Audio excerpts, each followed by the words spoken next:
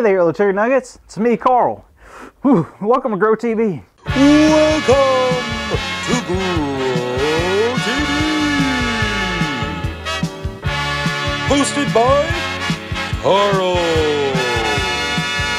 Where we have fun with our friends, talk about Jesus, and go over everything the Bible has to offer. Now once again, welcome to Grow TV. Oh, hey there, kids. How you doing? Having fun? Enjoying this beautiful Christmas season? Isn't it wonderful? Oh, me, what am I doing? Well, as you can see, I'm not in my office or home right now, and, well, it's pretty bad.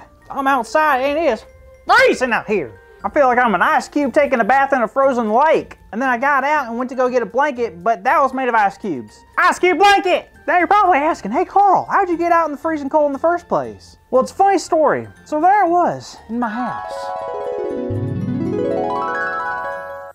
It was right after dinner, and I was absolutely stuffed. But then in the corner of my eye, I see a beautiful plate of delicious, chewy, warm, chocolate chip cookies. Now I knew that my stomach was full, but in that moment, nothing else mattered to me beside those cookies. So I had a decision to make. Eat those cookies and feel terrible and face the consequences, or be an adult and have the emotional control to say no. So after I ate all the cookies, things got real bad. I ate so much sugar that I began to see colors I never knew existed. I began to hallucinate and see the strangest things. My taste buds felt like they got a ride on a rocket ship into the planet of Flavorverse and into the city of Tastyopolis. Occupation? Who knows? Me. So then I started to get all sweaty and I figured, hey, I'll just step outside for a little bit. Cool down, you know? Wouldn't you know it? I locked myself out of the house. Wish I could remember the lock code for my door, but I can't. Wait a second. I think I might know who knows the code. Hold on. Let me try and give her a call.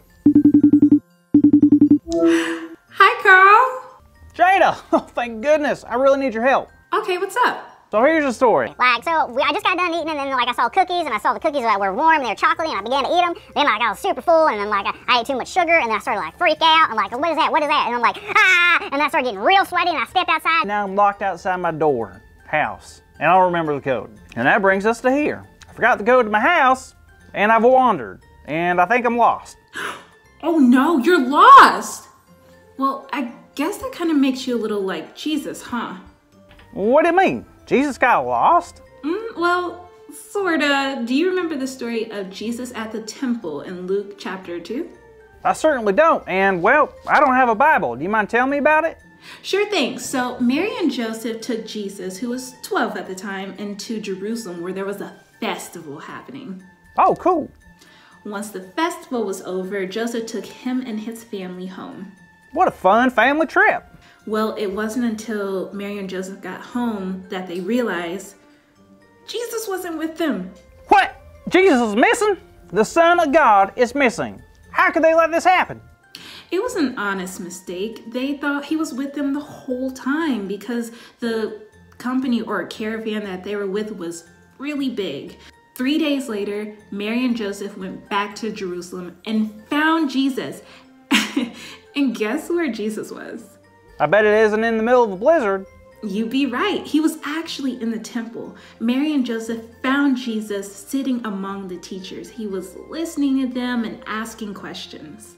People were amazed at how well Jesus could understand and his responses to their questions. Things were real different back then, huh?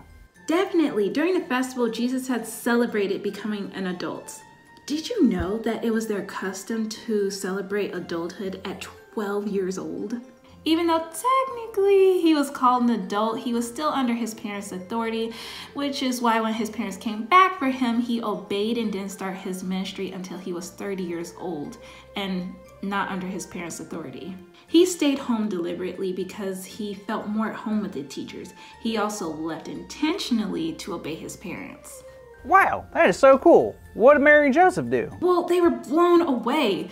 Obviously, they were so excited to see Jesus safe, but they were also wondering why he decided to stay in Jerusalem those 3 days. But Jesus pretty much said, of course I would be in the temple where my Father's work is. Jesus saw being in the temple, teaching, listening as importance. Why do you think it was so important? Well, Jesus knew God. I mean, he was God's son. And Jesus so badly wanted everybody he knew to know God. Why? Well, when people know God, things change. Change? Change how? Well, think about it. When a person doesn't know God, true love, joy, and peace is impossible to have.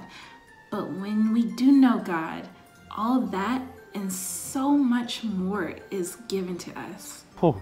Man, I guess you're right. I can totally see why Jesus wants people to know God. Well, I have a Christmas present for y'all, and it's a big idea. Our big idea is Jesus came so the world would know God. So let's say it out loud on the count of 3. Ready? 1, 2, 3. Jesus came so the world would know God. Yes! Yes! Yes! I tell you what, I haven't learned that much since I was at the Macaroni and Cheese Museum. Wait, that's it! My code for my house! When I was at the Mac and Cheese Museum, I ate 213 bowls of mac and cheese. It was a world record. My code is 213. Wow, what would I do without y'all? Thank you so much. Now I'm gonna go inside and defrost my face now, so see you next week.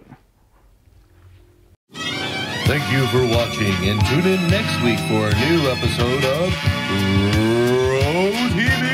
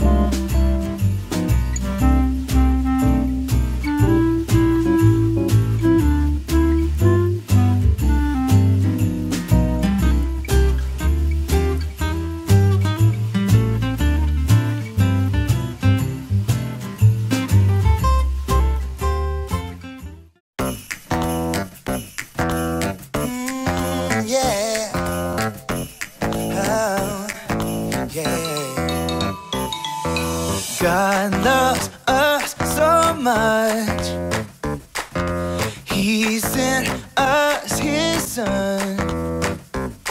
I want to celebrate because it's Christmas Day. So I'm gonna sing, sing, sing, and shout, shout, shout. So excited, I just can't hide it now.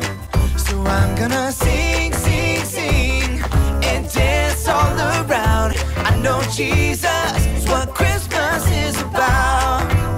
Oh, I know Jesus is what Christmas is about.